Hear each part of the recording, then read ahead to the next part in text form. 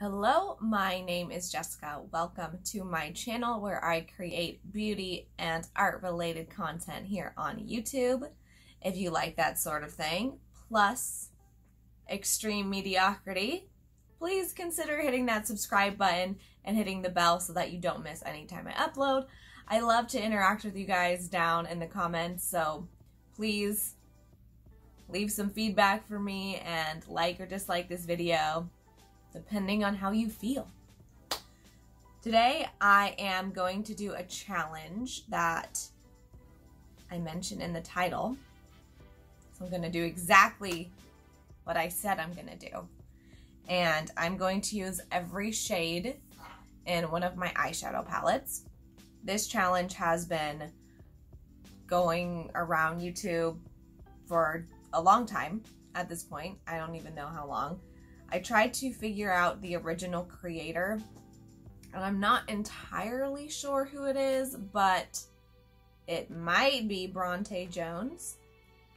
I'm going to link her in the description box down below. That was who I could find when I searched up the original creator, and it sounded like she was maybe doing it for the first time, but I'm not 100% sure. But lots of people have done this challenge at this point. So, to use all the different shadows, I'm going to be using my NYX Sugar Trip Squad palette. I picked this one because it didn't have too many shades, and it also has a lot of fun shades. It looks like this on the inside. And I just want to create something fun and exciting. It's almost primarily mattes. I would say of the 12 shades, like 11 of them are mattes, 2 of which are more like maybe they're like a satiny finish with some glitter in them, but they're not actual true shimmer shades, and then there's one true shimmer shade in the palette. Alright, I'm gonna have a heart-to-heart with this palette, and then we'll jump into a look. Alright, Sugar Trip Squad palette and we've had a good little conversation, and I feel mildly prepared to put a look together for you guys. So I've decided there's a good mix of like cool tones and warm tones, so I'm going to keep the cool tones on my upper lid, and then I'm going to put the warm tones on the lower lid and fade out into like a draped blush situation. So I'll do one eye on camera for you guys and kind of talk it through, and then I'll do more off camera. I don't know why I need to explain some of this stuff. Goodness, you're just gonna see it. Okay. I'm going to take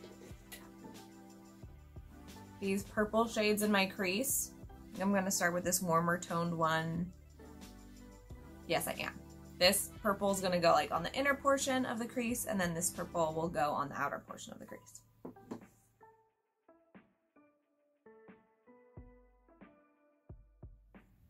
Now I'm going to take this blue shade and put it all over the lid.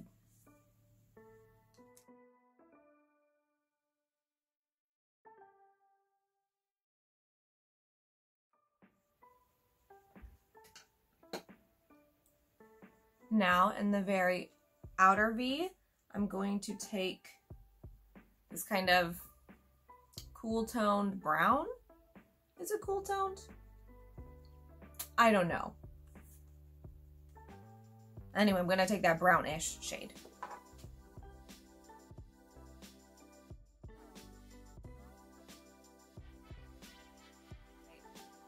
That will do for now. I'm going to clean it up once I finish the upper lid. So, to do that, I'm going to try and remember what I decided on. I'm going to take the green shade here, and I'm going to pop that on the center of my lid.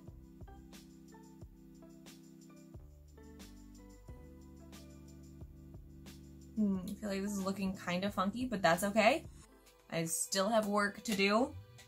Before I move on, I'm going to deepen the purples in the crease again and blend those out a bit.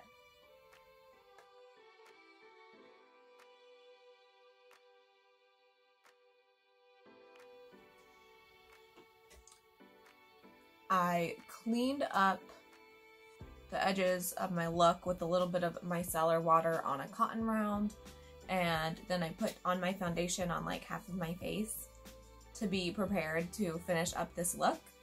I'm going to start, actually, before I go to the lower lash line, I want to throw on this nude shade as like my brow bone highlight thing, because I gotta use all the shades. So that's what I'm gonna do.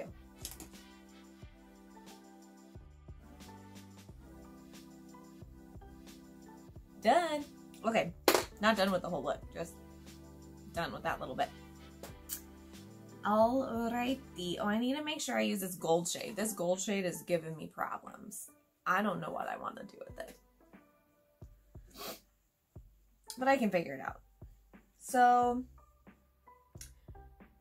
I'm going to use the burgundy shade along the outer portion of my lower lash line and connect it to that cool tone brown.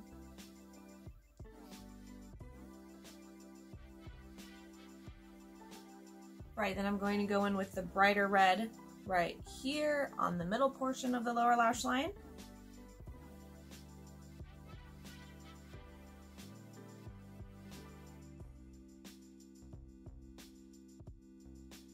All right, feel good so far. I'm actually going to take that gold shade that I was complaining about a moment ago and put that on the last remaining portion of the lower lash line.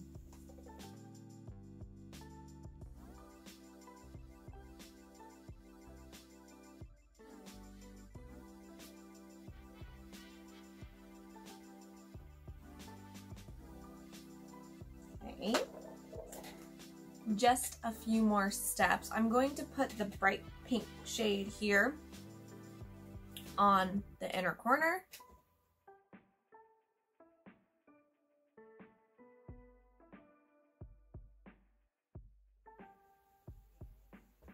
All right, I have used the majority of the shades. The only thing I have left are this corally pink and this orange, which I am going to use as my blush.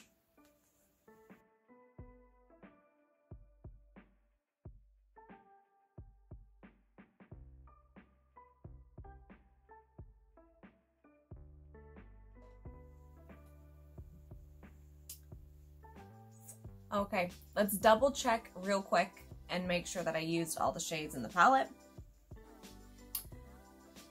I use this pink as the color in my inner corner. I use this deep brown along the outer V.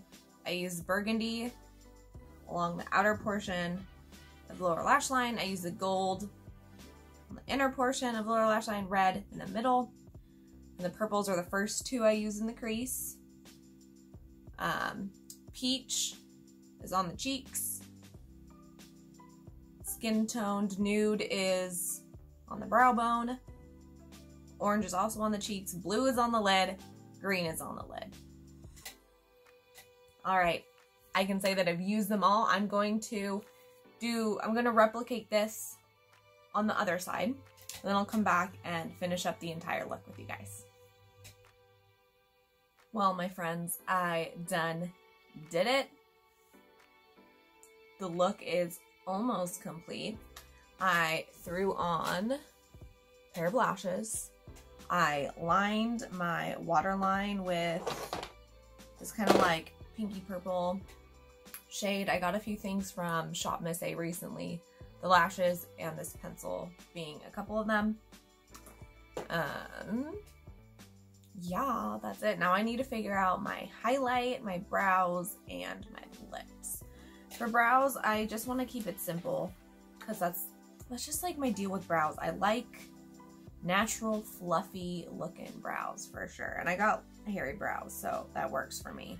I'm just going to take a little bit of my ColourPop clear, what's it called? Brow Boss gel. Yeah.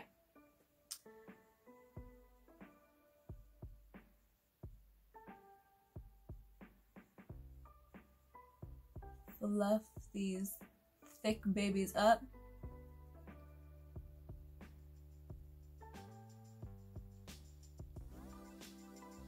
One thing is that once this brow gel dries down, you don't want to like pick at your eyebrows, or then it will start flaking and it'll look like you have like a bunch of dandruff in your eyebrows.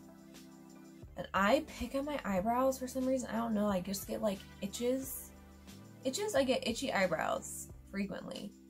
So I like to scratch them. So I always have to remind myself not to do that when I have brow gel in.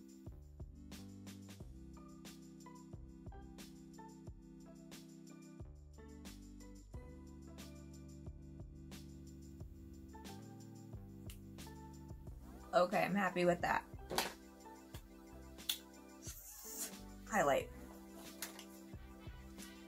I'm gonna use my Wet n Wild, whatever, Blossom Glow.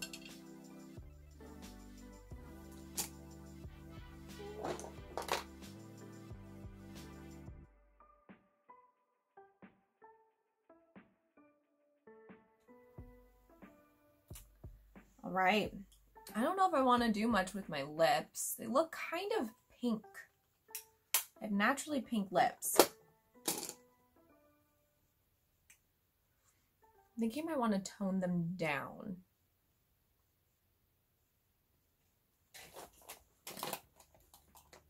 I have this nude gloss from ColourPop in the shade Fantasia, and it's kind of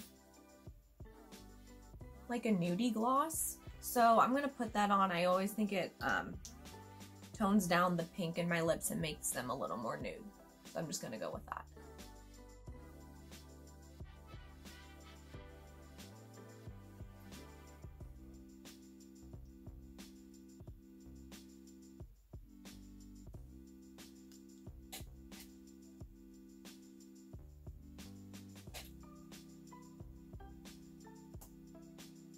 This is the final look, my dudes.